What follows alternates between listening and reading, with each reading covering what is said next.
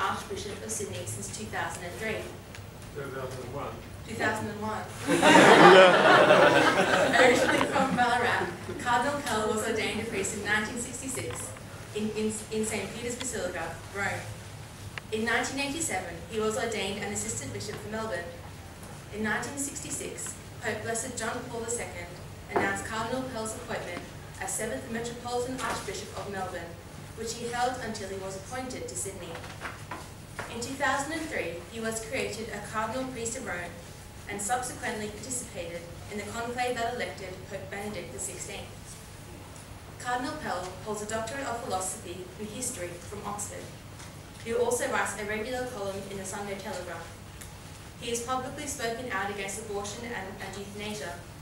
He is a climate change skeptic and disagrees with the use of any form of artificial contraception. A well-known and often controversial figure, Cardinal Pell is also known among Catholics as a visionary leader and a fearless shepherd. He is also our key patron and strong supporter. Cardinal Pell is an engaging speaker with a brilliant mind and will be taking questions regarding the Church and its teachings. We are delighted to welcome him here.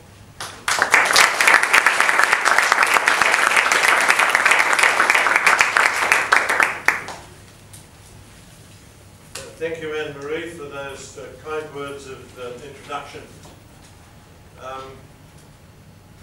Some of you might have heard of an Australian poet, an Irish Australian poet called John O'Brien. His real name was Monsignor John Hartigan. He was a rather difficult priest with his assistant priests. But he wrote all these poems about Irish Australian life, especially in the country. They're very beautiful, and they capture an age which is now past. One of the figures that is still sometimes quoted is Hanrahan.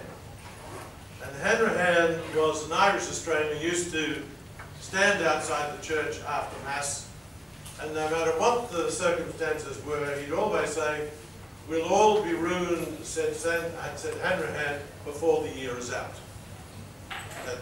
So if it wasn't raining, drought would get them. If it rained, then there'd be floods. And if it kept raining, then there'd be too much growth and they'd have bushfires. So no matter what was happening, they were going to be ruined. And my few words of introduction today might sound a little bit in that tradition. But I think I haven't got specific figures on all sorts of things, but I could get them and get them to Daniel if you were seriously interested or felt they weren't true. But the family is passing through a profound period of crisis, also here in Australia, but in many parts of the Western world. Profound crisis. One of the great catalysts for that was the invention of the contraceptive pill, and which I think came onto the market about '62. It was regarded as being a great liberator.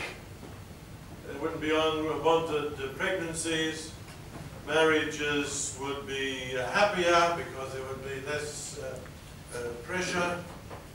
Husbands and wives could have more sex together, those who weren't following natural family planning, and it was going to introduce a new and better age. And obviously now women are more able to control their fertility, and that's appreciated by many people. But it's had many possibly unexpected consequences right across society. Well, first of all, it took away the, not completely, but to a large extent, the fear of unwanted pregnancy. So that liberated a whole waves of promiscuity. And that was captured and solidified in the Western world by music from great musical groups like the Beatles and Mick Jagger, what was he, the Rolling Stones. And they captured the imagination of the young people at that stage. So there's no country in the Western world which is now producing enough children to keep the population steady. Some of the worst countries are Catholic countries like Spain and Italy, but the very worst country is Russia, which is already dropping in population by 750,000 a year to 800,000 a year. It's a combination of multiple abortions. I've heard people who seriously say that many women are having 7 or 8 abortions. I don't believe that. I'm a doubting Thomas. I'm on stats. But it looks as though many of them are having multiple abortions. The other great thing that's collapsing the mortality rate is alcoholism amongst the men. And that often makes them eventually less fertile than they might be, but it kills them off early. And so they're not living this, so there are fewer people being born, and especially the fellows are dying earlier. And all these sort of factors came together in the 90s, and this great collapse followed. Giving another foreign example, Lyndon Baines Johnson started a program called, I think it was the Great Society. I might have the name slightly wrong. He took over from John Kennedy when Kennedy was shot in '63. And it was a great program.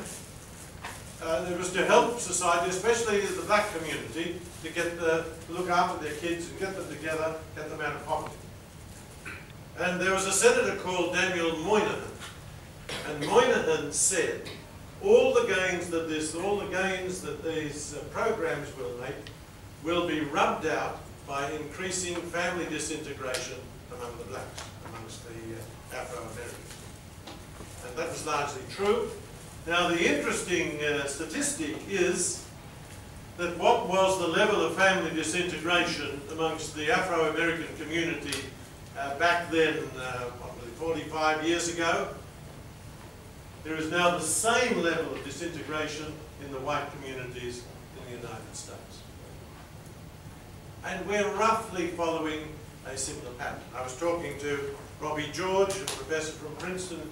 He was saying there are now corners in the United States, pockets in the United States where families aren't forming. They're just not any sort of families, they're just not getting together with their kids. Now, we're on a somewhat similar path. Fewer people are getting married. More babies are being born out of wedlock. The level of divorce is leveled out, but it's mainly leveled out because people aren't married. And if you don't marry, you can't get divorced. You just separate. I'm not sure that there's been any decrease in the number of abortions. Still, I think it's running plus or minus 90,000 a year across Australia. And what is often unacknowledged is that this is having very real consequences on the kids. Now, some of you might have come from broken families, and I'm not criticising anybody and condemning. We're all caught up in the spirit of the age in which we live, and nobody's perfect. But if you come from a broken family, you'll have some very real idea what I'm talking about the suffering. It's not just the spouses that split up who suffer, it's also the kids who suffer.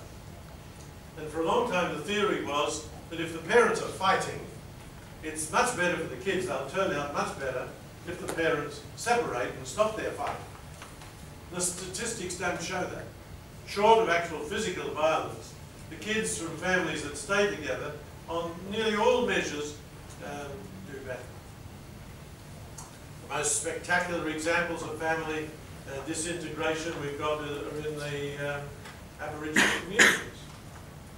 Drugs, and alcohol, and pornography, and sexual abuse, and it's difficult to know where you start.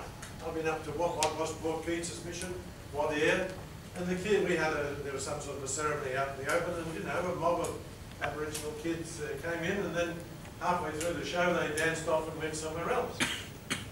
You know, in a way which wouldn't be tolerated, say, down in our schools. And I was talking to one of the teachers, and he said, yeah, well, if people have been fighting and carrying on all night back at home, you can't be surprised that the kids are restless during the day. One of the Aboriginal and Catholic elders up there at this place, he got so sick of the damage that alcohol was doing, and when the pension day comes, most of the men and women all go to the pub to get their money. So he got a front end loader and he drove it through the alcohol store and completely demolished it. Of course, they all came and pinched the grog. And the nuns were telling me that as they were wandering around, some of the locals said, "Get up there quick, sister, there's biscuits still left." So, now that's an extreme, that's not our situation, it's an extreme and a tragic situation, but there'd be pockets in different suburbs around like that. It's diminishing our social capital. And so one of our great ambitions would be for the overwhelming majority of you to be able to enter into a happy lifelong marriage. And I think the great challenge for leaders and for governments is to try to stabilise family life, not because it's Christian, because families predate Christianity, but because it's socially useful and good, and it'll cost much less in the long run. Where we believe the family is based on what we call natural law, the best way of human flourishing, one man, one woman, open to life, their 4 children. So I might